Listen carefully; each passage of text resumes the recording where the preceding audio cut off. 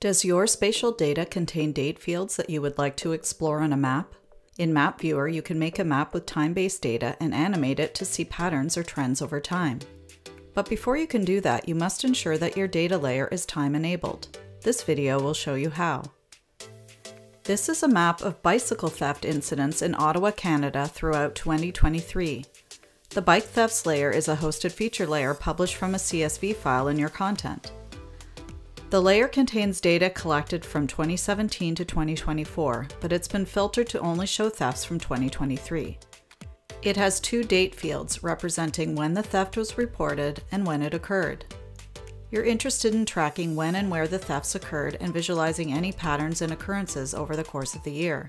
One way to do this is by configuring the time slider in Map Viewer. To access the time slider options, you must first ensure that the bike thefts layer is time-enabled. When a map contains a time-enabled layer, the time slider is displayed by default at the bottom of the map. In this map, the time slider is not displayed, which means the bike thefts layer has not yet been time-enabled. You can enable time on the layer by opening its item page, which can be accessed through the layer properties. On the item page, find the time settings section and click Edit. Check the box to enable time on the layer.